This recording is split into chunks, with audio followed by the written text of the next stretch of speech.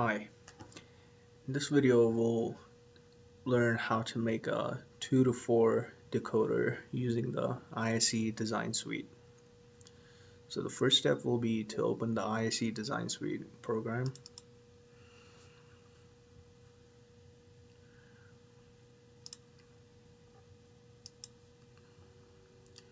So you should see something like this when you open this program for the first time. In order to create a new project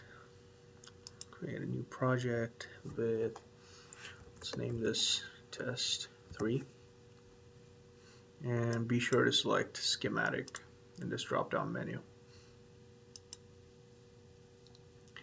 Here you'll be asked to select one of the Xilinx FPGA families for your design. So the Spartan 3 is one of the most common ones, and we use the Spartan 3 in the form of the Basis 2 board at Texas Tech. So you can go ahead and select that FPGA, and this will show you which simulator you want to tie your project with. In this case, we will be using iSim, which is the default simulator that's tied with the ISE design tools. Finish, and here you'll see your empty project. Now you'll have to add a new source, and this will be your schematic file. So let's name this test 3 schematic.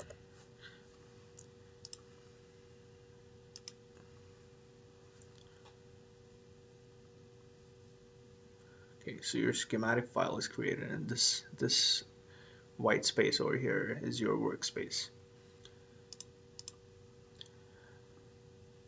Here in this navigation bar, you can navigate between these different menus, like your model or your project hierarchy, your associated files, libraries, and symbols that you want to add to your schematic. For a 2 to 4 decoder, we're going to need two inverters and 4 AND gates. So in order to do this, we'll need to go in here and select the logic menu, and here below in the symbols you'll see a bunch of logic gates. So for our schematic, we're going to need a 2-input AND gate. So the AND2 is a 2-input AND gate. We're going to go ahead and place 4 of those AND gates, like so. And then we'll need 2 inverters. Place them as so. I'll just zoom in for a better view. Okay, in order to test the schematic, we're going to need input and output ports to connect our test module. In order to do this, you'll have to select the add IO markers, and in case of an input marker, you'll select the add input marker and click on the terminal you want to add the marker to, like so. Now, since I have not exactly built the whole schematic, I'm just going to skip forward in the next part of the video to the completed schematic and show you how to create a test bench for the completed schematic. Okay, so this is my completed schematic, and as you've noticed, I have changed the port names to the standard names that are used in truth tables. And you can also change your port names by basically double clicking on the port, and under this option you'll be able to edit the name of this port. Okay, so in order to check if our design is correct, we can go navigate to the design tab, and make sure you've saved everything. And then you'll see this little green triangle here light up, and you'll click on this to synthesize your design.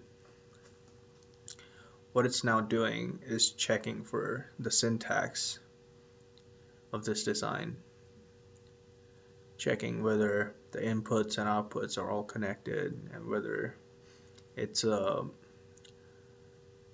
appropriate design that can actually be integrated on a FPGA.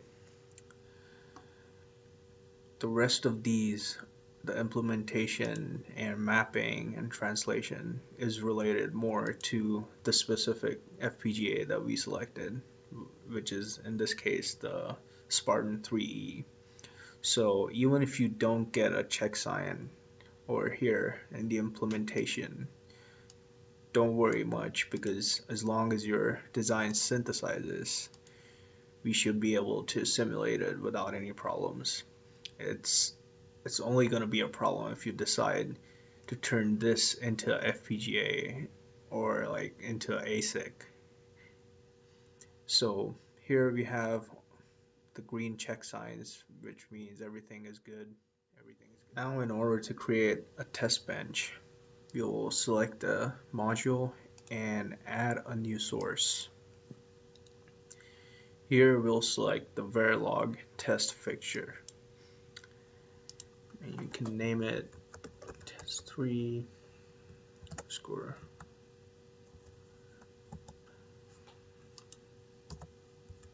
TB.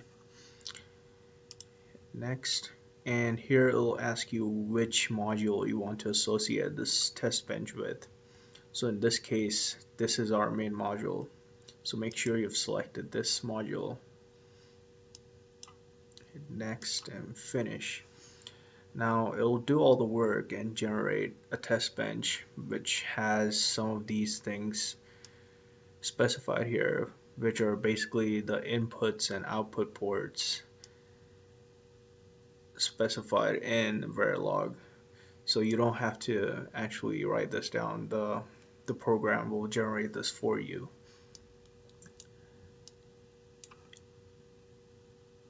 So in this initial block,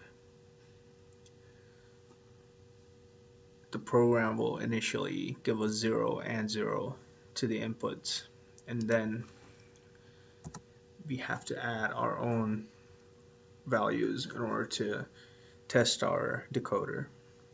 So I'm going to use the standard truth table that I found off of Wikipedia and basically give these combinations of 1s and 0s to the input pins.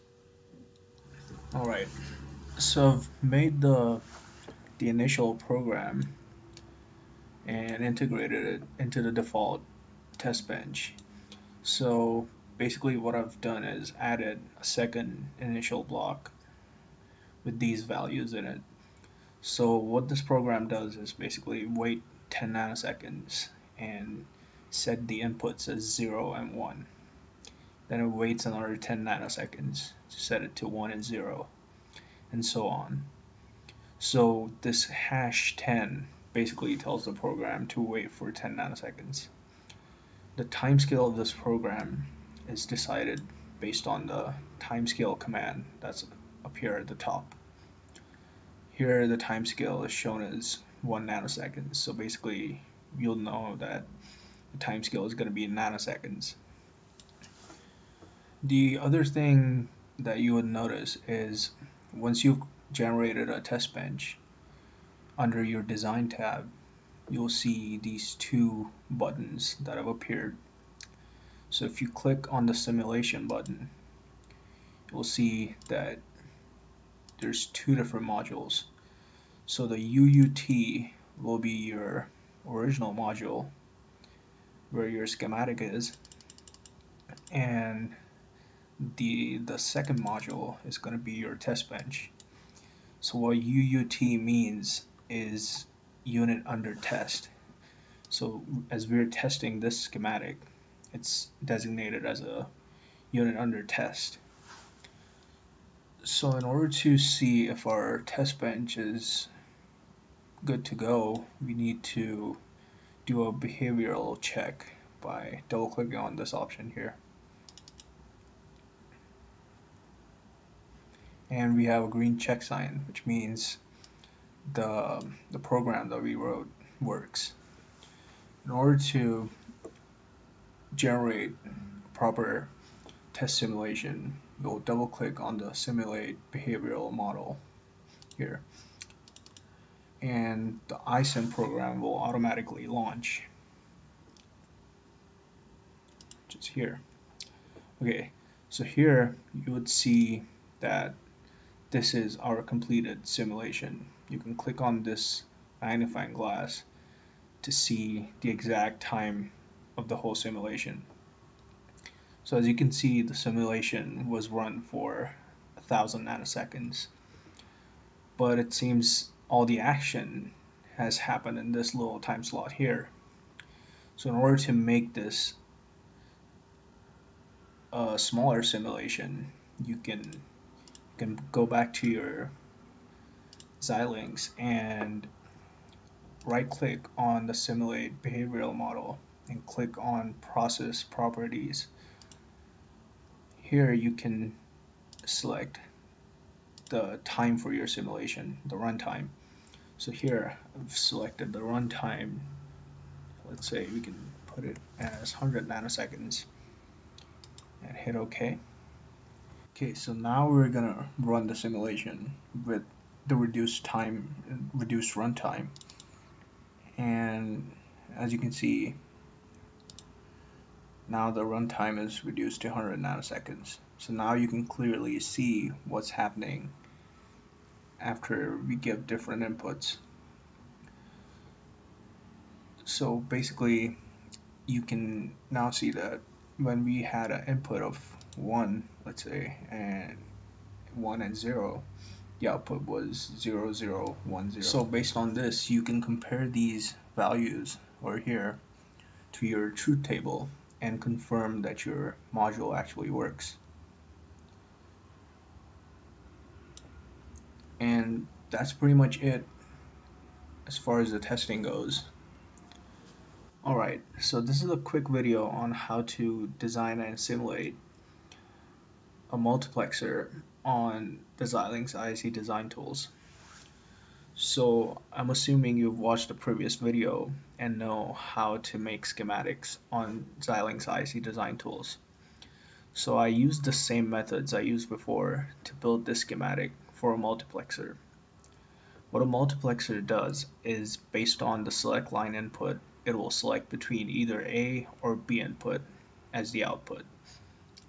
So it's a very simple schematic, which basically includes 2 AND gates, an inverter, and an OR gate. So let's quickly go through how to build a test bench for this schematic. So as mentioned earlier, I have already made a test fixture for this schematic, and it will be under the Simulations tab. So this is what the test fixture looks like. So the initial block will include the 0 inputs at first, and then the second initial block will begin, where with 10 nanoseconds of delay, I have set the inputs as A to be 1 and B to be 0 for both the instances. And the only thing that's going to change is the select line input, which is 0 at first and 1 afterwards. So this will demonstrate how the circuit behaves based on the select line input.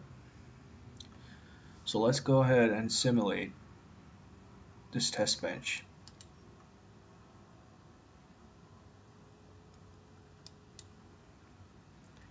Okay, so I've done a 50 nanosecond simulation here so that it's more clear. Now, as you can see, at first, the select line input is 0. So the output comes from B, which is 0, as said initially. And now, I have set the select line to be 1, which means now I'll take the output from A. So the output is 1. And that's it.